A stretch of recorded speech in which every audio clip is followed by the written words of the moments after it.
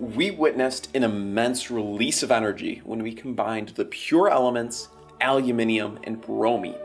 We measure this release of energy by something known as the standard molar heat of formation.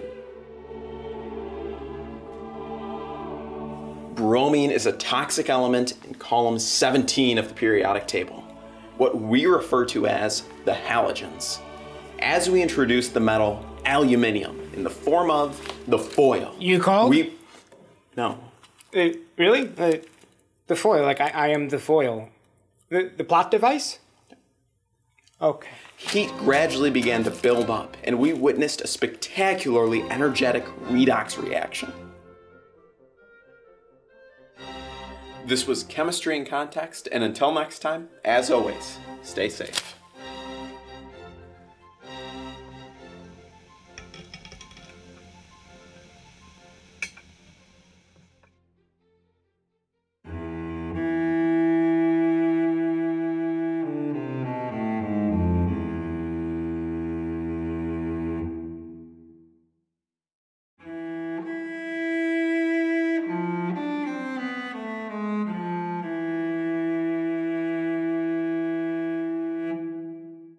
Next time on Chemistry in Context. If you guys are okay with that, or whatever. They were redox reactions, in which elemental sodium gave up an electron and each halogen accepted an electron, making the atoms ions and giving them each 8 valence electrons. This was Chemistry in Context, and until next time, as always, stay safe.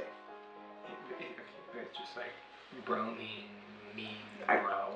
Yeah, I like a mean, like a bro. Joe, I understand. Yeah. And it's fine. It's just not the place. This is educational video.